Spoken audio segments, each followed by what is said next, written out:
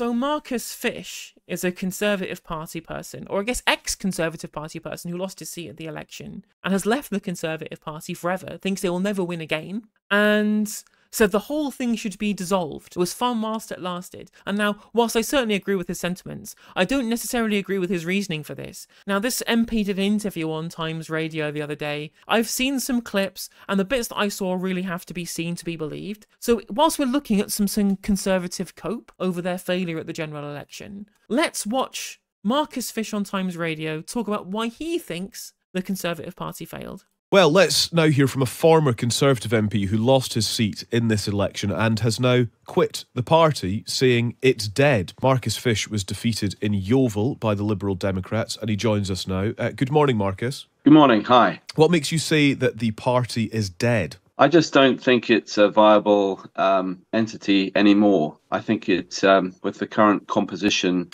or the new composition of the party in Parliament, I don't think there is any chance that it will do the things that are required to actually be electable again. So whether it's making the most of actually being outside the EU, I don't think the current crop of MPs will ever want to do that. And I don't think it's possible for a centre-right party that doesn't want to do that ever to be elected in the UK again. So I just think everyone's wasting their time with it. And I'm just calling it how I see it, really. If it was my business, I would wind it up. Yeah, I honestly don't think it's viable. I don't think it's, I just don't think it works anymore. I don't think there's political space for where the current crop of MPs want to be, which is on the centre-left SDP side of politics, the old SDP.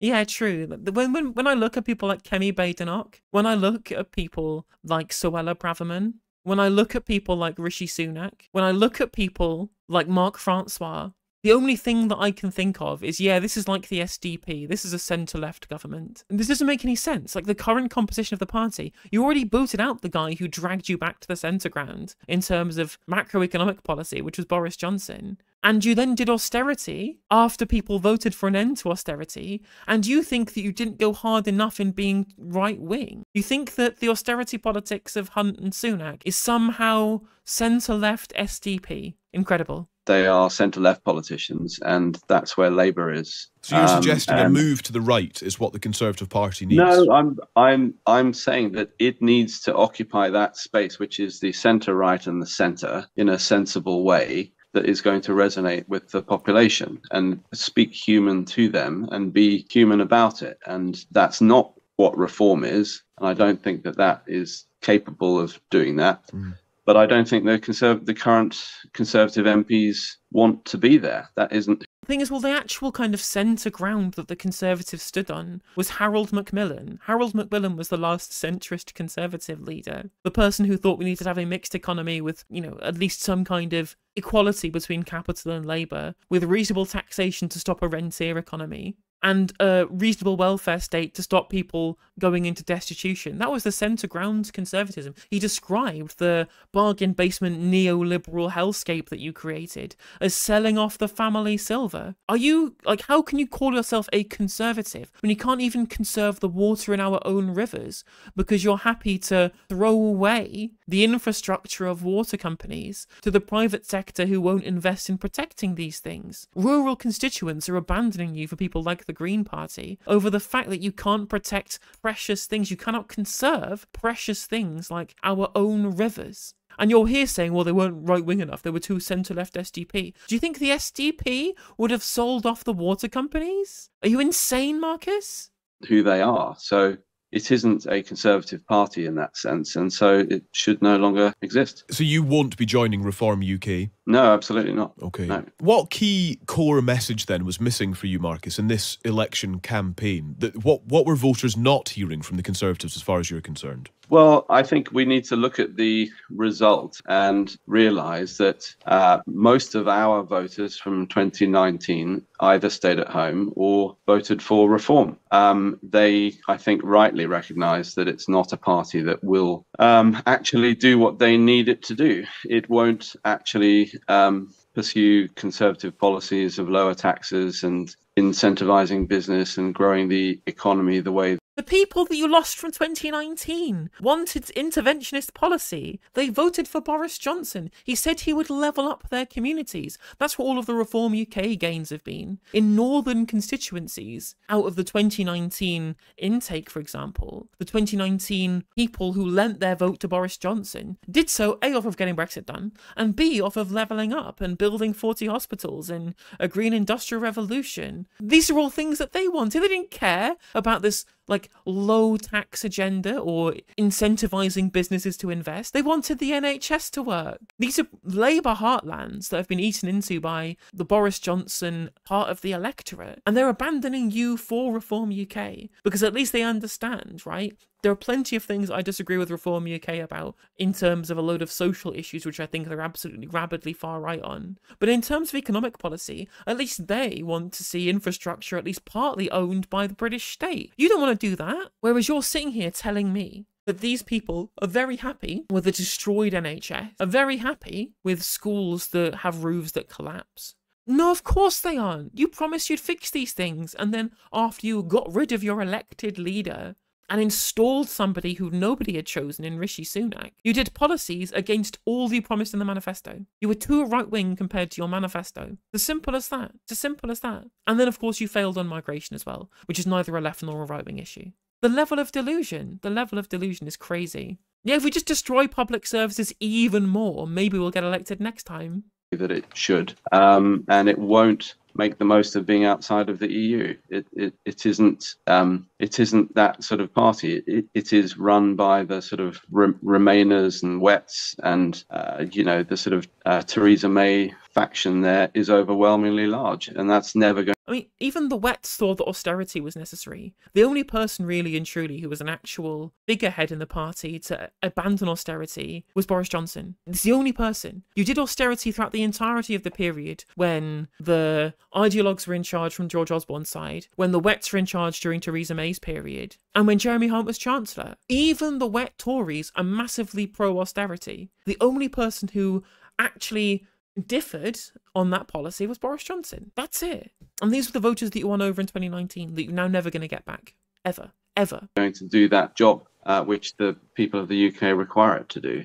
And so I just don't think it's viable anymore. Wow. So there's no point being involved in it. And can I just confirm, so you posted on X last night, I hereby resign from the Conservatives. Have you literally handed in a resignation? Have you withdrawn your membership, all that sort of stuff? I haven't formally done that yet, but I will be doing that today, yeah. But Wow.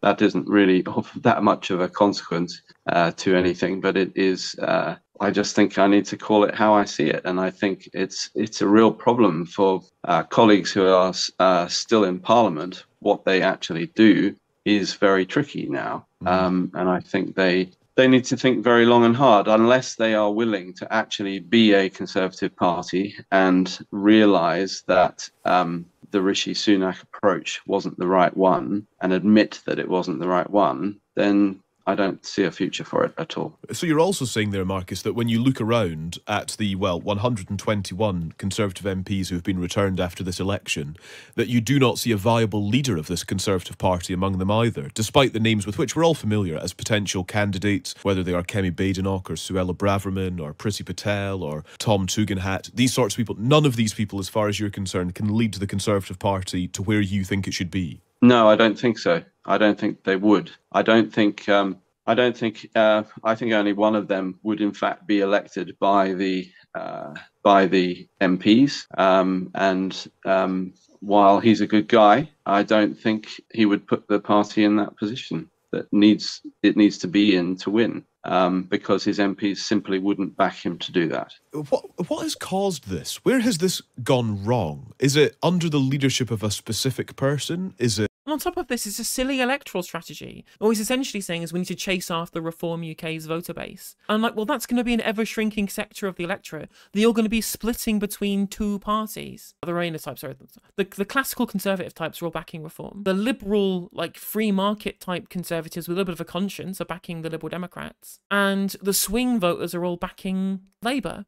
If you try and chase after the voters you've lost to Reform, you're just going to push yourself further away from all the voters that you've lost to the Liberal Democrats and to the Labour Party. This is a loser's game. You've lost 5 seats to Reform UK, and you've lost hundreds of seats, hundreds and hundreds of seats to Liberal Democrats and Labour, and you're going after a tiny cohort. This is delusion. It's complete delusion. I think all of the Conservative Party policy is going to be shit. But at least I understand, like, the electoral strategy for going after 15% of the voter base is ridiculous. It's ridiculous. Or if we go for this tiny sector of the electorate, then maybe we'll win an absolute majority in the House of Commons. Absolutely nonsensical. Nonsensical. Self-interest? What would you identify as the root causes of the problems you're identifying? Well, I think that's an interesting question. For me, I would have liked to see David Cameron stay on as Prime Minister and pursue proper independence from the EU. He sort of didn't do that, and that was the root cause of the problem, which is why we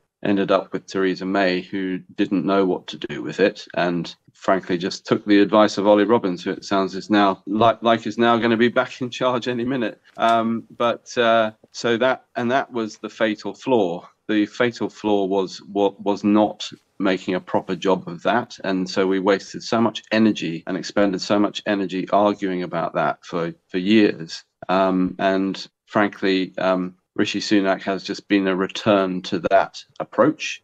He solved the problem. He's been the only Prime Minister to solve the Brexit problem with the Windsor Framework. Every single other Prime Minister either left or resigned or made a mess of Brexit negotiations. The only person who's come out of the negotiations with anything resembling a workable solution is Rishi Sunak. What the hell is he talking about? This is the other side of the coin from the hashtag FBPE crowd. It's the other side of the coin. The Brexiteers who are obsessed, totally obsessed with all of the opportunities of Brexit that were never actually going to be realised, and are making it shape their politics 8 years since we actually had the referendum. It's still central to how he believes politics should be done. Just Brexit, Brexit, Brexit. Change the fucking record. And that's why it's been a disaster. And the MPs, I'm afraid, who put him there are to blame as well, because they wouldn't have any other approach, and they will now not have any other approach, and that's going to make it totally unelectable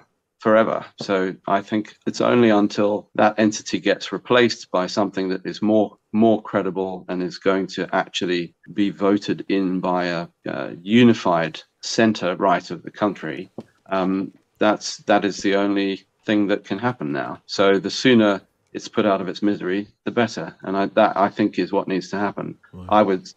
I would actually dissolve the corporate entity of the party, and I would start again with a new brand, a new leader, and a new everything. Yeah. But they're already all elected. The caucus of MPs who you state as being the core issue, because they wouldn't elect a leader that would get Brexit done, but the way you wanted it done, right, very slightly different to the Windsor Framework or whatever. Conservatives to Electric Boogaloo. That would still have all of the same MPs as part of the caucus. They've all been elected. Do you want them all to step down and just have a load of them as by-elections? So all that would do would allow Labour to win even more seats. Join with reform? You don't like reform either. All of the problems are not going to get solved by just rebranding the Conservative Party if you genuinely believe, from your own statements you've just said here, that the membership that are in Parliament at the moment are the problem. May I put this text to you, Mr. Fish, and we're very grateful for you speaking to us this morning, because I can hear the kind of frustration and I suppose the exhaustion actually in your voice. Craig, who's listening to you, texts to say, just because Marcus Fish can't play, he wants the house burnt down. He's being petulant. No, not at all. No, this is just about facing reality. The one thing that you need to do in life is understand what is actually happening around you. And that is my very sober assessment of it, that it just isn't a viable entity anymore, because it doesn't want to occupy the space that is electable in the centre-right.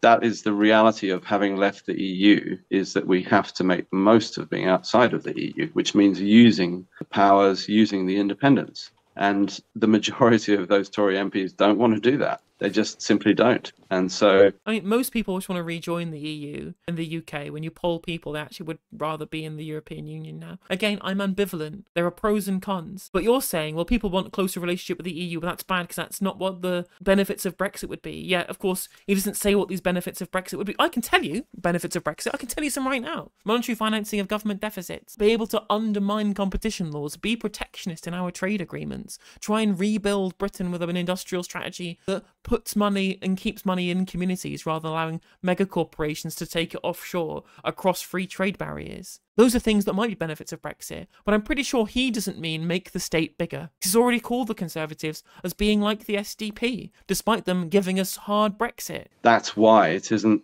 ever going to get itself into that position. Just finally, I must ask about your exchange with Nicholas Soames, something of a Conservative grandee, I think it's fair to say. On Twitter, this is, in response to your message saying, it's dead, move on, let's do something else. Nicholas Soames said, I really don't think anyone will notice, the total idiot, in reference to you, to which you replied, mate, you are a total weapon. Well, yeah, I mean, I rest my case. He's someone who's traded on his grandfather's name his whole life, has nothing else to say for himself. So fight. I must say, right, I'm not particularly happy with the current state of the Labour Party. You know me, I've talked about how bad I think the Labour Party are. I told people not to vote for them because they'd be progressives in urban constituencies who'll be voting Green anyway, and they've won regardless. But if there's one thing that you can take away from the Labour majority that's in the Commons right now, there's one thing that you can take away. It's the feasting, the copium, the internal catfight that the Conservative Party are going to get is going to make for some excellent content over the next year and a half. It's going to be very, very funny to watch these people tear 7 shades of shit out of each other. And I'm all for it. There's one thing I hate, is the Conservative Party and every single member and everything they stand for. So watching them get mad and create a circular firing squad, I'm about that. Hey there, if you enjoyed the video, make sure that you like and leave a comment. That helps the video out in the algorithm. If you subscribe and ring the bell, it'll let you know when I go live. I stream every day on YouTube and Twitch. You can also follow all of my socials down in the description. And if you want to support me in a more financial manner, there's a join button for memberships. It's just 99p to be a member on YouTube, as well as a Patreon, and there's some merch there as well. And hopefully I'll catch you on the next video. Take care.